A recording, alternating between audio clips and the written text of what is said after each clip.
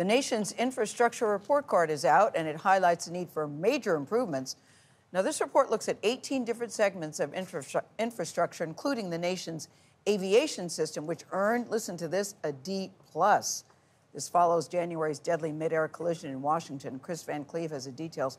Chris, good morning. D+ doesn't sound good for aviation for people who have to fly on a regular basis. That sounds scary. Good morning. Yeah. Good morning, Gayle. Some of these sectors got grades that would probably get you grounded. The best performers, we're talking about our ports and railways, but when it comes to roads, dams, and the aviation system, they were among the worst performers. And this comes as aviation safety will be the focus of a key hearing on Capitol Hill this week, and the families of those killed in that mid-air collision are demanding change. It's so much loss. It's so much unnecessary loss. Rachel Ferris feels like she has to be a voice for those silenced in January's mid-air collision over Washington, D.C. I want people to remember that all 67 souls on board were precious. They were beautiful. This isn't just an accident that we move on from. Among them, her cousin Peter Livingston, his wife, and their 2 young daughters. I miss him terribly. And the moments that they'll really undo me is when I look at the pictures of his girls. Those are the moments that I find just impossible. You won't get to see them grow up. They won't graduate from high school. They won't go to the Olympics. They won't get married. They won't have babies of their own.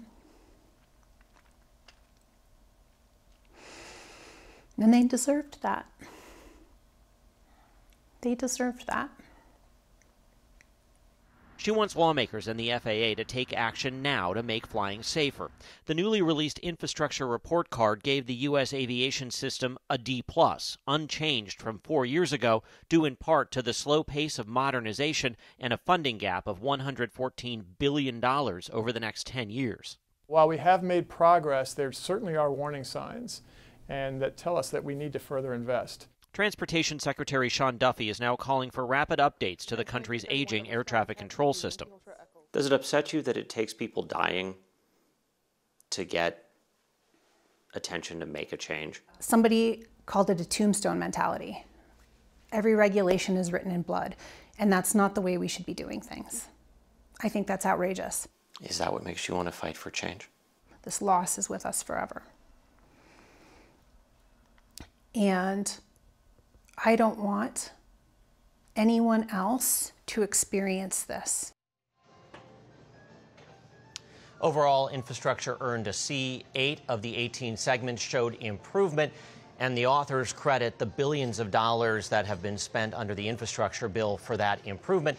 The underperforming sectors have large unfunded gaps between where the funding is now and future needs, as well as need to focus more on resiliency against severe weather. Tony?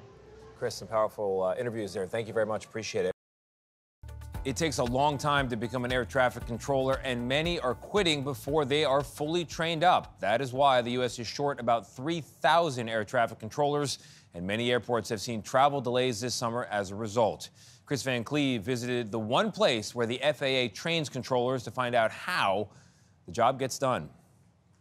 November 825 X-ray Romeo. The students in this room hope to be the next generation of air traffic controllers in training at what amounts to ATC boot camp in Oklahoma City. It's not easy. About 35% will fail. If somebody washes out, are they eligible to try again? No. It's one and done. It's one and done. Chris Wilbanks oversees training and the FAA's effort to address the air traffic controller shortage. This is where it all starts, right here. Envoy 432 to the Greenville Airport. The FAA is working to reduce the washout rate, adding a mentoring program to help students during the roughly 3 months they are at the FAA Training Center. The agency has also streamlined the application process and expects more than 2,000 students this year, the most ever. But a CBS News data review found over 90% of air traffic control towers in the U.S. were understaffed. We don't have enough air traffic controllers working the airspace, which means it gets slower, you get delayed, and then you get frustrated. United 772 Heavy requests taxi to the terminal. Part of the training amounts to a giant tabletop exercise with handheld plane models flying around the room. You see people holding model airplanes. Yes. That looks like something out of the 50s. Correct. Is that an effective way to train? I'm glad you asked. That is an absolute crucial part to the training. It slows things down for them. It gives them an opportunity to learn the airspace. $1285 Grand Palo. But the future of ATC training may look like this. Immersive tower simulators have been installed in 95 facilities nationally, cutting controller certification time by 27%.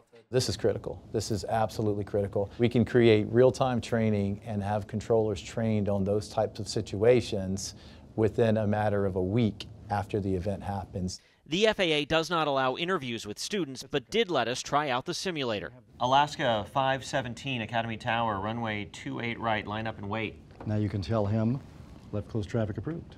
With the help of course coordinator Eric Weedell. She's just handed me a strip. What does that mean? It's the aircraft on that taxiway.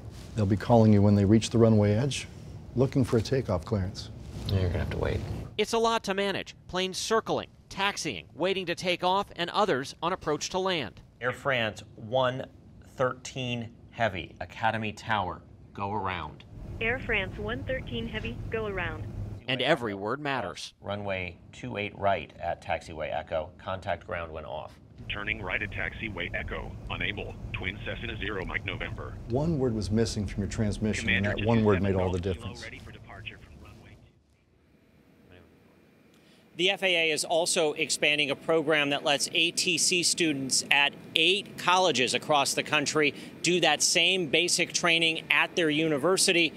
Even once that's complete, though, it can take 2 years or more of on-the-job training to fully certify a controller. Tony? Really interesting, Chris. Did it deepen your respect for this organization, this group of people you've covered for so long? Yeah, it's harder than it looks. You know, every word matters and the order of the words matter. You can say the right thing, but say it the wrong way, and that's still a problem. Yeah, the stakes are really high. Yeah, it got to me, Chris, when he said one word, you left out one word, and that one word could be the key to maybe life and death in some situations. Yeah, really. A lot of pressure there. I'd be out there like, you there, the blue plane. Yes. With the stripes. Chris, thank you. What will pilots do if there's a major disruption with air traffic control? Chris Van Cleve decided to find out. Blacked out air traffic control screens, communications issues in Newark, Denver, and Jacksonville, all since April. Signs of an aging air traffic control system. Currently, we are stopped on departures. Approach control lost their radar again. Well, I don't want those to happen. Transportation Secretary Sean Duffy. The pilots, when that happens, they know that they have to look to another center or TRACON or tower to communicate with, and they all start to pay close attention and stay away from each other. Ahead of the next big summer travel push, we wanted to see that in action. We operate on a system of multiple layers of redundant systems. Captain Miles Morgan oversees United Airlines Flight Training Center in Denver. Was losing air traffic control on the list of things you practice? This is not the first time this has happened. One of the first things you learn as a pilot when you're getting your instrument rating in a small airplane is what to do if you lose communication with the air traffic control facility. All right, ready to go? Yeah. Clear for takeoff. Inside a 737 MAX simulator, we are at the controls for a first-hand look, taking off from a simulated Newark Liberty Airport. 100 knots. Once airborne, we're dialed into air traffic control on an assigned radio frequency. Air traffic control goes out right now. You're over New York City. What happens? So the first thing is I'm on this primary frequency. I would immediately go to the frequency that I was last on, which is now in my standby. Another radio is set to an emergency channel that all ATC centers and other aircraft can hear. If that doesn't work, the third layer of redundancy we have is this text messaging system. While flying, the 737's transponder sends a signal identifying the plane to controllers and other aircraft. Pilots can change that number to 7600, the code for comms trouble. Hey, this aircraft has lost communication, so they'll start separating aircraft, around from us. All airliners also have an onboard collision avoidance system known as TCAS that's scanning the skies for other planes. Traffic. So now I'm going to stop everything that I'm doing. I'm going to look at my navigation display, and I see that I've got traffic encroaching on me 600 feet above. What happens if you're not a safe distance away? So my aircraft would give me a command. If my aircraft was told to descend, that aircraft would be told to climb, and that would increase the separation. If there's one of these ATC outages and I'm in the air, I'm a passenger, am I less safe because of that? Absolutely not less safe. You might be inconvenienced because we're going to immediately have delays. Those delays happen because air traffic controllers will immediately limit the number of aircraft operating in the chunk of airspace that's having issues. Air traffic controllers also have backup radio channels, and if one center does go dark, other FAA facilities can track the airplanes in the air, so no one's lost in space, if you will. And all this is going on amid the push for billions of dollars to modernize the air traffic control system. Michelle. Oh, Chris, we did it a different way back in the olden days. I'm sure they're picking up on those lessons now. Thank you so much. We're getting a first look at research that could make the skies safer. A team at the University of Maryland is working on a flight suit that may help pilots avoid disorientation by using vibrations. Chris Van Cleave tried it out during a simulated flight. Anudav Datta is learning to fly helicopters. Helicopter 304 Romeo Quebec. A University of Maryland professor focused on helicopter design and dynamics. He knows better than most about the danger of pilot disorientation. Happens when you fly into clouds or bad weather. The FAA says pilot disorientation causes 5 to 10% of all general aviation accidents, and they are nearly always fatal. Investigators believe it was a factor in the 1999 small plane crash that killed John F. Kennedy Jr. and in the 2020 helicopter crash that killed Kobe Bryant. Spatial disorientation is a big deal in aviation, and it's basically where the pilot cannot determine which way is up or down, or whether the airplane is banking to the left or to the right. Datta is now helping test new technology being developed at the University of Maryland that could one day be part of a flight suit or built into a pilot's seat. Do you feel like when it comes to disorientation that this kind of technology could be a lifesaver? Oh yes, absolutely. Think of it as something similar to lane departure technology in some cars. Pitch back more. Using haptic vibration to tell a pilot how to respond if they're showing signs of disorientation. The pilots typically fly through two primary sensory cues, which are vision and equilibrium.